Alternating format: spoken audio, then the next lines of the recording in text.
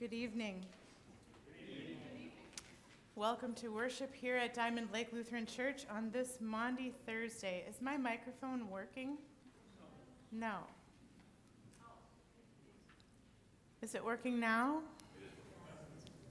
Good evening. Whoa. Good evening. Welcome to worship at Diamond Lake Lutheran Church on this Maundy Thursday. A special word of welcome to those of you who visit with us tonight. Especially those of you who are seated in this section right here, who have come to be a part of a communion celebration for some young people in this congregation who have completed communion instruction. We'll say more about that later in worship, but we are glad that you are here tonight.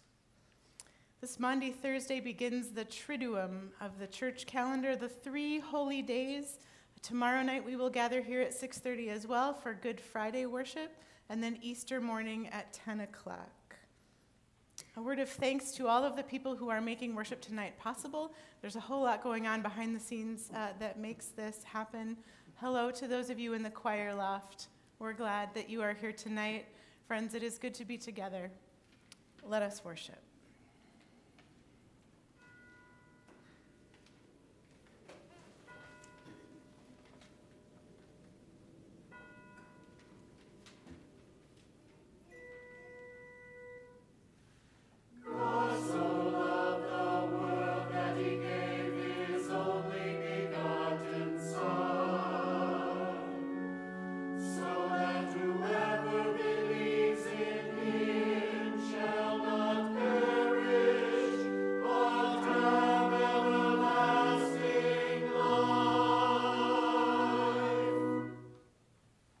Please rise in body or in spirit for the confession and forgiveness.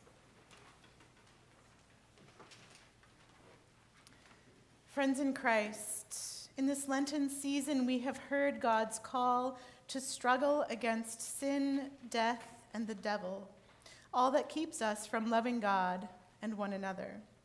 This is the struggle to which we are called at baptism. Within the community of the church, God never wearies of forgiving sin and giving the peace of reconciliation. On this night, let us confess our sin against God and our neighbor and enter the celebration of the great 3 days, reconciled with God and with one another.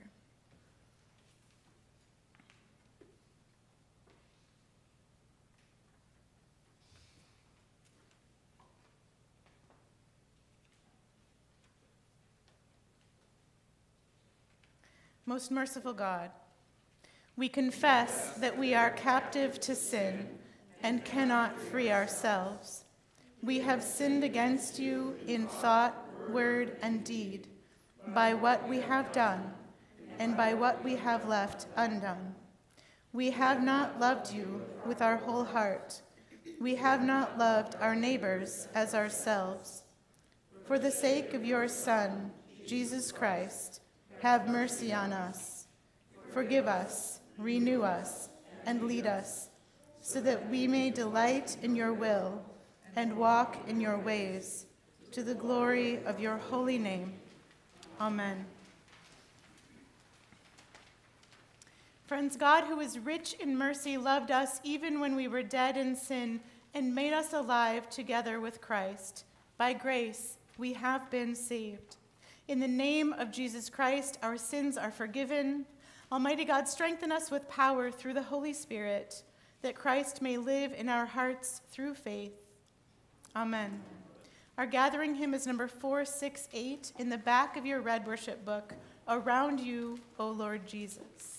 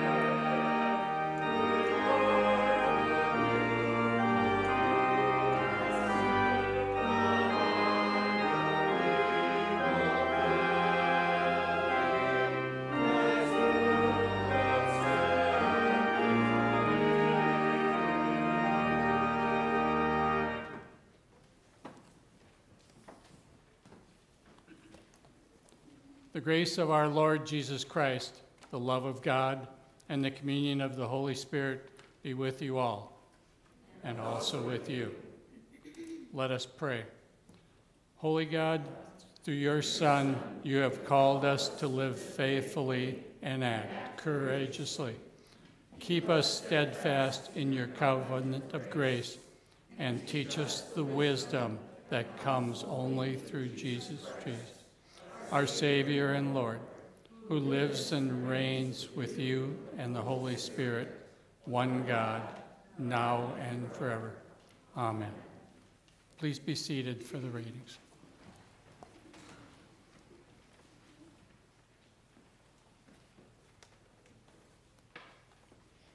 A reading from the book of Exodus, the 12th chapter.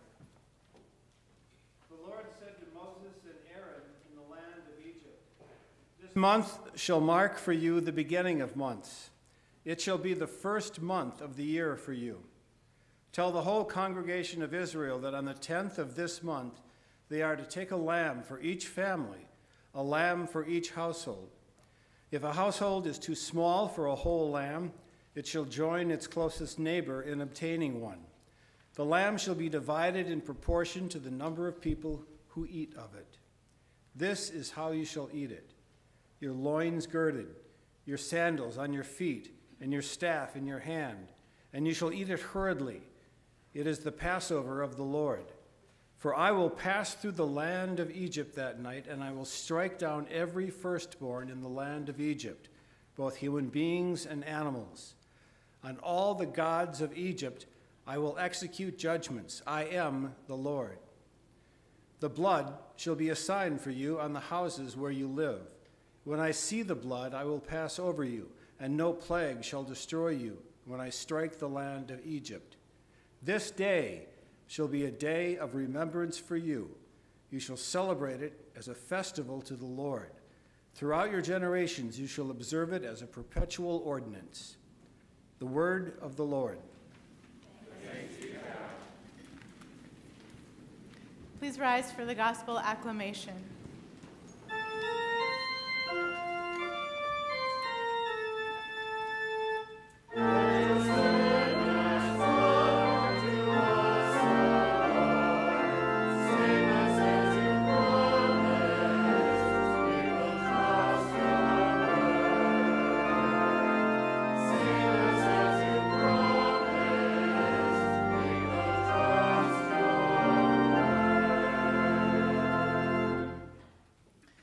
The Holy Gospel for this Maundy Thursday comes to us according to St. Matthew, the 26th chapter. Glory to you, O Lord. Now while Jesus was at Bethany, in the house of Simon the leper, a woman came to him with an alabaster jar of very costly ointment, and she poured it on his head as he sat at the table. But when the disciples saw it, they were angry and said, "Why this waste? For this ointment could have been sold for a large sum and the money given to the poor." But Jesus, aware of this, said to them, "Why do you trouble the woman? She has performed a good service for me. For you always have the poor with you, but you will not always have me. By pouring this ointment on my body, she has prepared me for burial. Truly, I tell you, wherever this good news is proclaimed in the whole world, what she has done will be told in remembrance of her."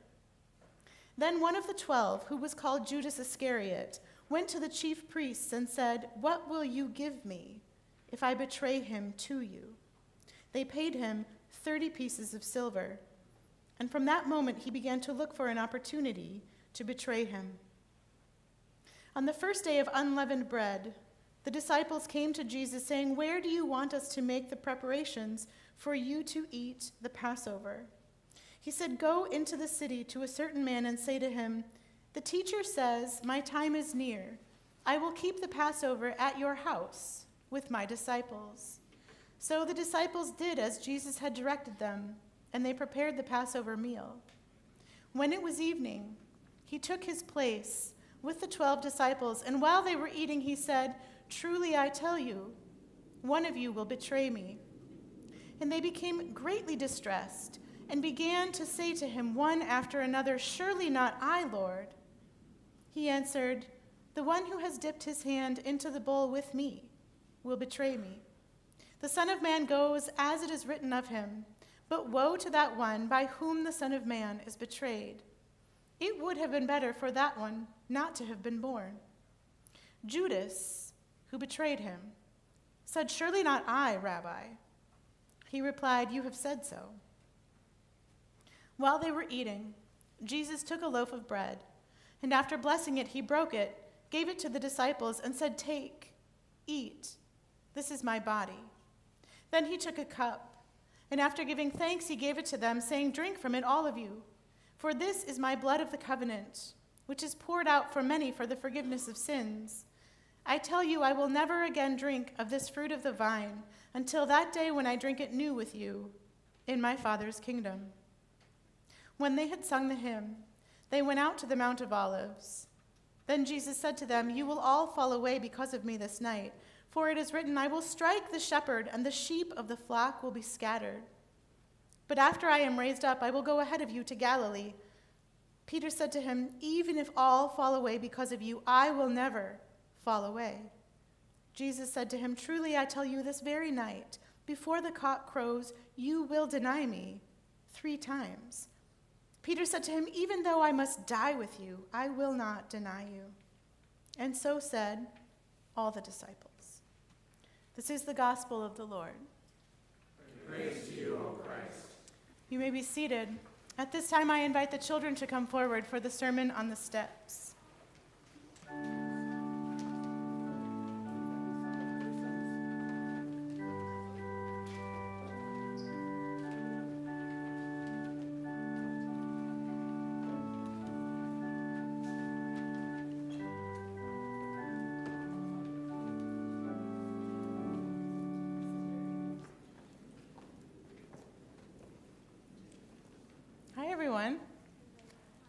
are you doing?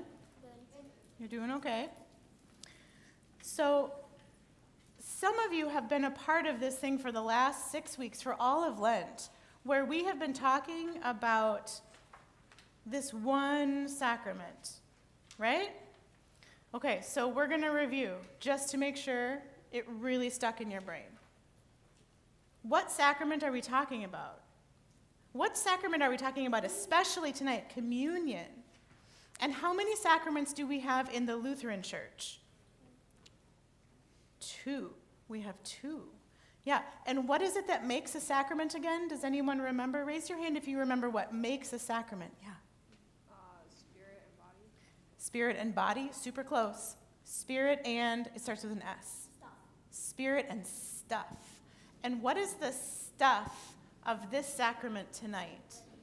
Bread and wine. And what is the other sacrament that we have? Not communion. What's the other one? Baptism. And what's the stuff of baptism? Water. You all have really good memories. I'm really impressed. Okay, and why do we do this? Why do we do this anyway? Why do we do this sacrament?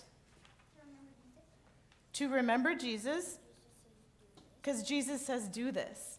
Jesus says, do this to remember me. Right? And so we do this to remember him. Do you remember 2 weeks ago, we tried to figure out how many people, so, okay, first of all, whose table is this? Who, oh, it's everybody's table. Does it belong to me? No. Does it belong to this church? Does it only belong to this church? No. It belongs to everyone? And how many people can fit at that table? We tried hard to figure it out, didn't we? How many? Infinity. Infinity people can fit at this table. It's true. We figured that you could go out the doors and you could go down Portland Avenue and you could just keep going and the circle would just get bigger and bigger and bigger. So everybody's welcome at this table and everybody fits. That's the review part. Here's the deal. This story that we've been talking about this whole time, about when Jesus gathers for dinner with his friends and he lifts up the bread and he lifts up the wine, that's the story for tonight. Tonight is that night in this story. Out of all the days of the year, tonight is that story. And it's kind of a big deal when he says, remember me, right? And he does all the things we talk about. Here's the thing. I told an extra part of the story tonight, and I don't know if you heard it. I added the part that comes right before this story. It's the part about a woman. Were any of you listening to this part of the story? This woman comes, and Jesus is sitting with his friends, and she comes and she pours this oil on his body as a blessing. And are his friends happy about this? They're kind of mad about it, aren't they? And they try to pretend like they have better ideas for what that blessing could have been used for, but really they're just wishing they had thought of it first. Right? They're kind of mad about it. They're kind of mad that she had the gall to walk in and say, I'm going to bless Jesus. I get to do this because I thought of it. And how does Jesus feel about it? Is he mad? Is he crabby? He's not crabby at all. He defends her, doesn't he? He defends her, and he says, whenever the story is told, what she did will be told in remembrance of her. That reminds us of something. What is this remembrance of who? Me. Do this in remembrance of me. Jesus says that, right? Is this woman Jesus? No. Jesus is God, right? We've established that. Is this woman God? Oh, she's not. Is she just an ordinary woman? Yeah. Here's what's kind of funny. We don't even know her name. She doesn't even get a name in this story. We don't know her name. We just know that she is someone who loved Jesus and who came to do a thing that was really good, even if other people got mad about it. That sounds like a good name for her? All that big, long string of words? Maybe A little shorter? Maybe you can brainstorm good names for her during the rest of the service, and then at the end you can tell me what you came up with. Should her name be Church? Well, that's a good point. So here's where I'm going with this, Allie, right? That we don't know her name, but what she did, she demonstrated our role in this story. If we're going to be a part of this story together with Jesus and together with all of his friends who were there at that dinner that night, we are called to be at the dinner, and we're going to do that in just a little while. We're going to share communion with all the people who are here. But we're also called to be like that woman whose name we don't even know, because she was just an ordinary woman, and we are just ordinary people, and she did a good thing. And we are called to leave this meal and go out into the world and do good things, even if people are mad about it. That's our job as Jesus followers, to bless other people and to do good in the world, even if other people get mad about it. That's the job. Isn't that a weird job? That's the job. Were you going to say something? No. What do you think of this job? Do you think you can do it? Yeah. You think so? Do you think it'll be super easy? No. Yeah. Indy thinks it will be. Everyone else thinks it won't. People of God, do you think this is an easy job? Do you see they're shaking their heads? But that's the job. That's our job, and it's the job of all the people sitting out there. It's the job of all the people who follow Jesus. To come to this meal, to be reminded that we're in this together, and then to leave this meal being like this woman whose name we don't know. And blessing people even when other people are mad about it. That sounds like a good name for her? Blessing people even when they're mad about it. No. Before that. What was the name? You think of it and tell me later. Blessing is a good name. We could call her Blessing. That's the job, okay? You have to be like Blessing. Can you do it? Are you up for the task? All right. That's all I have for you. Thanks for coming up. You can go back to your seats.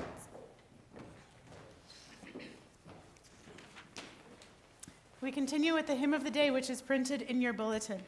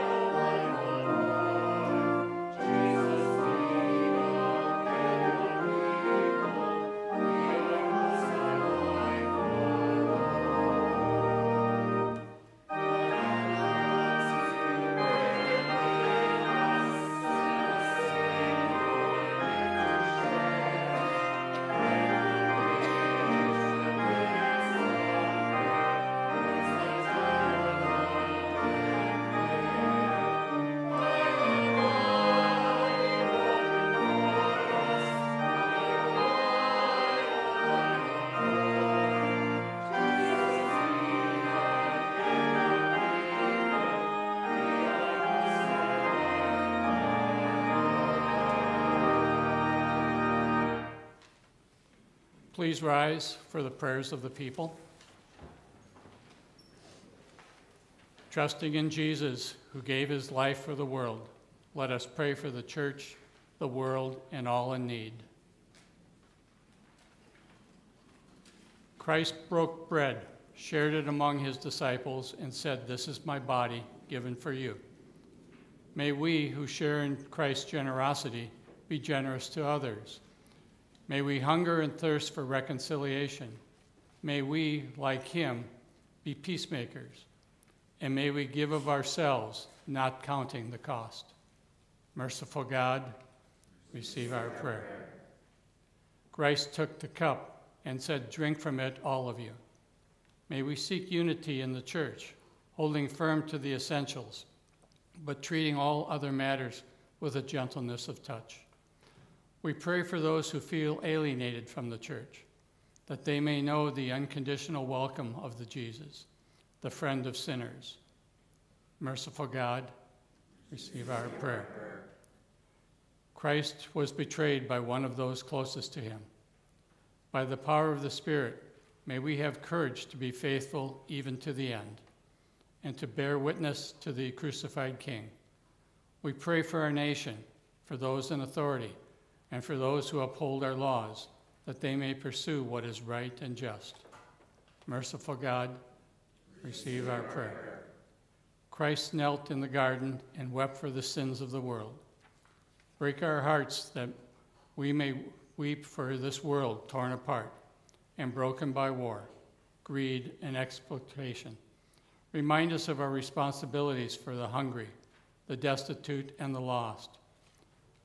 And grant us eyes to see beyond the cross to a new creation where peace rules and every tear is wiped away.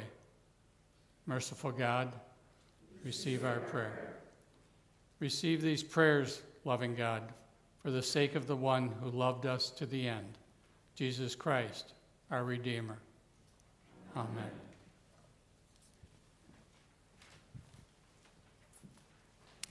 The peace of Christ be with you all. And also with you. I invite you to turn and share a sign of that peace with those who are seated around you.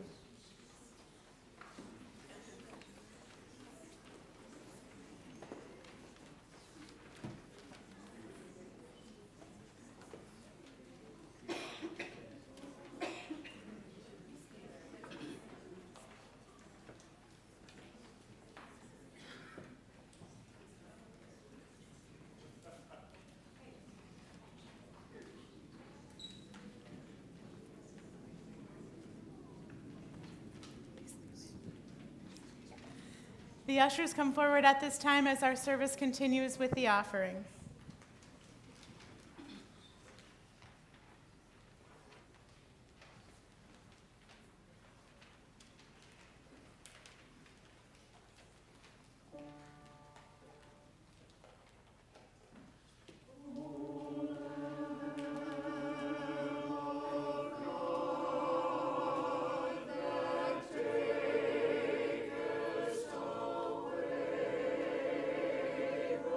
See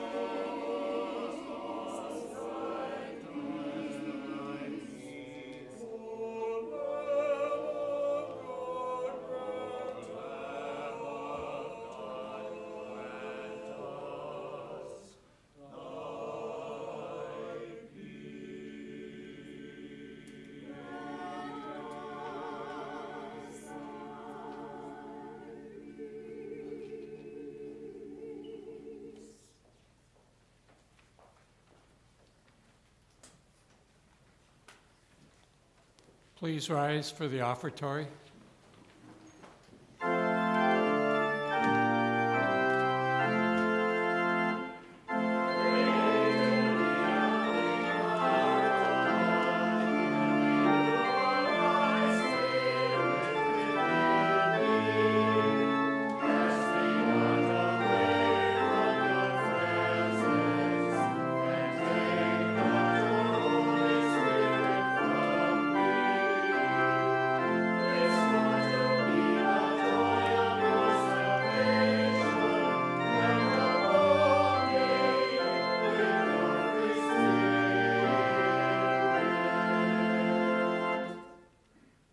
Let us pray. Jesus, you are the bread of life and the host of this meal. Bless these gifts that we have gathered, that all people may know your goodness. Feed us not only with this holy food, but with the hunger for justice and peace. We pray this in your name. Amen.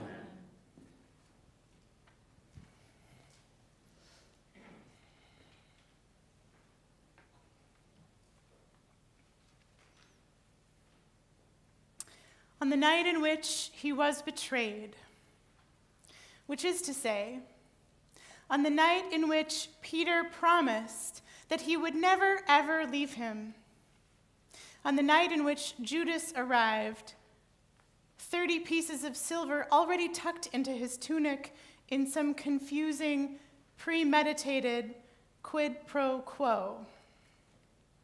On that night, even knowing everything that would take place afterward, Jesus called on his closest friends, the ones who were like family, and asked them to prepare the Passover meal. On that night, even knowing everything that would take place afterward, Jesus invited his friends to dinner. Something was off. In Jerusalem that night, you could almost taste it in the air, the way you can taste metal in your mouth if you bite your tongue too hard. The people were on edge. They pretended everything was fine, but they knew better. On that night, at that table, with his closest friends gathered for the Passover meal, Jesus took bread. He raised it up in thanksgiving to God. He said, "This bread is my body. I am here with you now, but soon that will all change, and you will need a reminder. This bread," he said, as he broke it, "is food for the journey, courage to mix with the fire in your belly. This bread is my body," he said, "given for you. Do this," he said, "and remember me." Again after supper, he took the cup. "This cup is the new covenant in my blood," he said. "This cup is the promise of forgiveness and new life, even when it seems like everything is lost, even when it seems like you are lost. This cup is my blood," he said, "the promise of grace poured out for you. Drink this," he said. "Do this, and remember me. For as long as we eat of this bread and drink from this cup, we do just that. We remember. We remember his life, his witness, his death, and his resurrection. Gathered into one by the Holy Spirit, then, we are bold to pray, as Jesus taught us. Our Father, who art in heaven, hallowed be thy name. Thy kingdom come. Thy will be done, on earth as it is in heaven.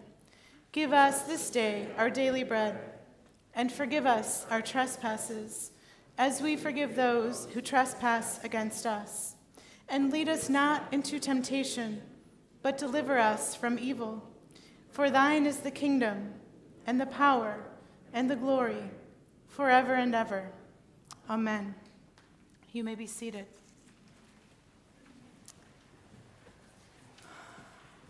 A few words about how communion works in this place, especially for those of you who visit with us, and then a few words about how it will be different tonight. First, The families of the kids who are celebrating completion of communion instruction, they will come forward first. Lacey will usher them up one family at a time, and they'll just come across here, and we will give communion to them, and then they will be seated. Each of those children, I'd like to point out, receives tonight the grape juice. They got to choose wine or grape juice. They have a larger fill if it's grape juice in these cups that they get to keep. And the bread that we share tonight, they baked it. It's really good. So that's what we'll be using tonight. If you wish to receive the sacrament, when you come forward, please put your hands out, receive the bread in your hands, and then dip it either in the red wine or the white grape juice. Both of those is in each of these chalices. If you are new here, or even if you're not, because when I say this out loud, it always happens that the person who does it has been here for 25 years. If you put the bread in your mouth because you forget, don't take it back out again so that you can dip it. Just eat it, and we'll give you more. We have an abundance in this place. If you are a gluten-free person, please note that we have gluten-free wafers and a separate chalice of grape juice for the gluten-free wafers. If you would prefer to have a blessing in place of the sacrament, come forward with your hands over your heart, and we will offer you a blessing instead. If you are physically unable to come forward, please alert an usher. We will bring the sacrament to you in your seat. Friends, this is bread for the journey, a feast for hungry hearts. Come, eat, be fed.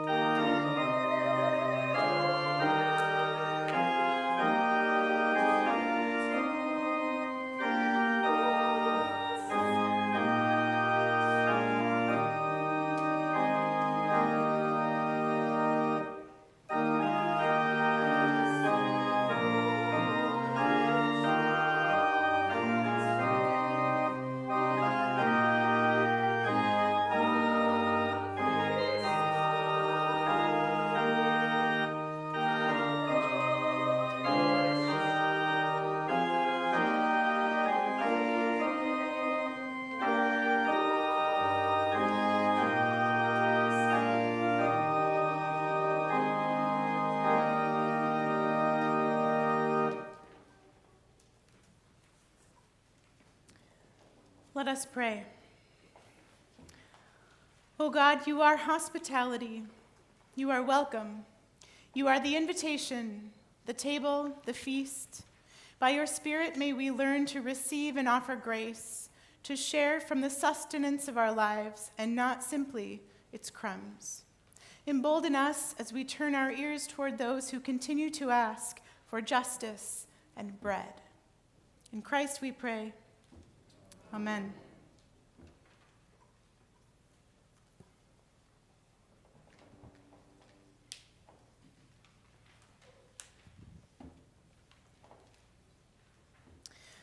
Now we turn to the Psalms, the prayer book of the Bible, to hear words Jesus knew well. We recite prayers of lamentation, prayers Jesus also recited in his time of trouble.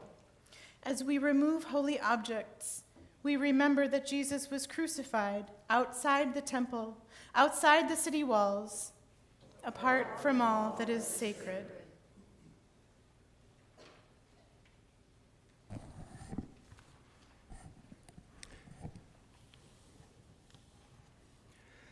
My God, why have you forsaken me? Why are you so far from helping me, from the words of my groaning? O my God, I cry by day, but you do not answer, and by night, but find no rest. Yet you are holy, enthroned on the praises of Israel.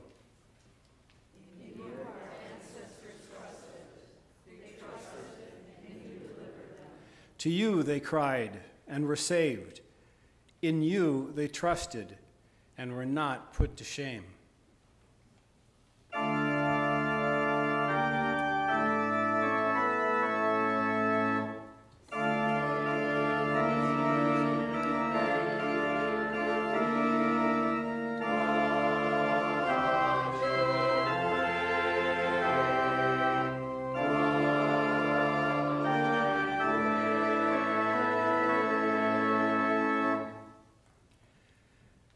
But I am a worm and not human, scorned by others and despised by the people.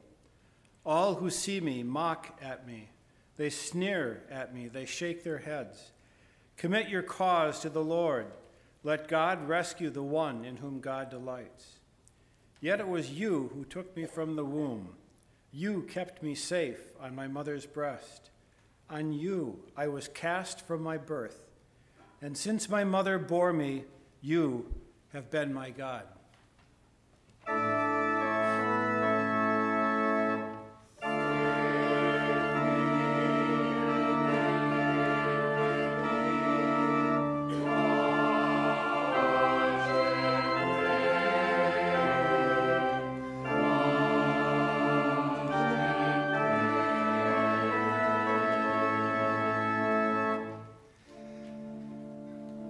Do not be far from me, for trouble is near and there is no one to help.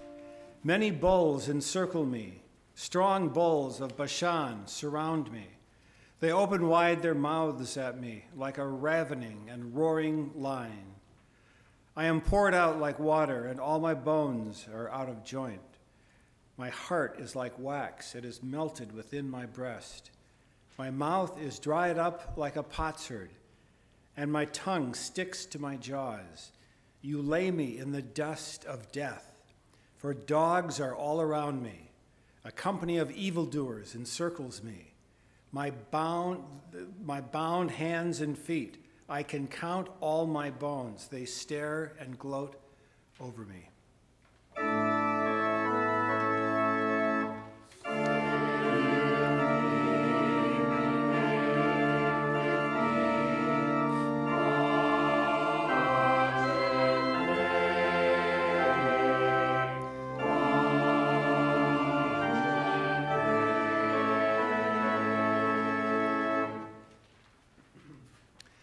They divide my clothes among themselves, and for my clothing they cast lots. But you, O Lord, do not be far away. O my help, come quickly to my aid. Deliver my soul, from the sword, my life from the power of the dog. Save me from the mouth of the lion. From the horns of the wild oxen you have rescued me. I will tell of your name to my brothers and sisters. In the midst of the congregation, I will praise you.